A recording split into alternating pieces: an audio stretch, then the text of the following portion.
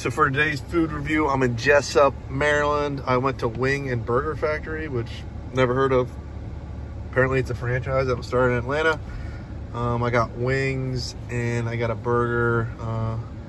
The wing meal was a 6-piece wing meal, ran me $12, and I got a double cheeseburger with bacon that ran me about $12. Kind of pricey, but we'll see how it tastes.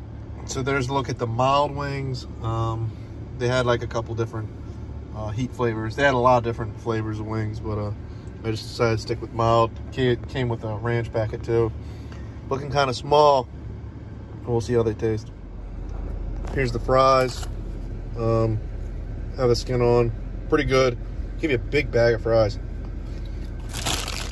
That's a pretty big bag. Here's what the burger looks like. It said it's a steak burger. I got the double with bacon. And like I said, it was $12. Kind of pricey, but we'll see how it tastes. So wings are pretty good. The mild sauce is kind of on the hotter side. I don't mind. Not too hot. The wings are small though, but they're nice, crispy. Sauce is pretty good. I think they actually gave me 7 wings. So I got one there, you know, plus one. Now I'll try them dipped in some ranch. So the wings were very good, even though they were small. Nice, crispy. Sauce was great. Mild was actually hotter than I expected, but it was really nice with the cool ranch. So let's see how this burger tastes, this steak burger. Might have to take some of them pickles off.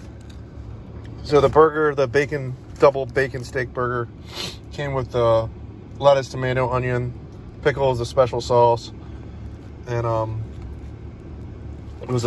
it ran me $12, so we'll see how this tastes. So steak burger is pretty good. The patties are reminiscent of Five Guys, to tell you the truth. I think Five Guys is better. Definitely give Wing and Burger Factory a try. I think it's pretty good.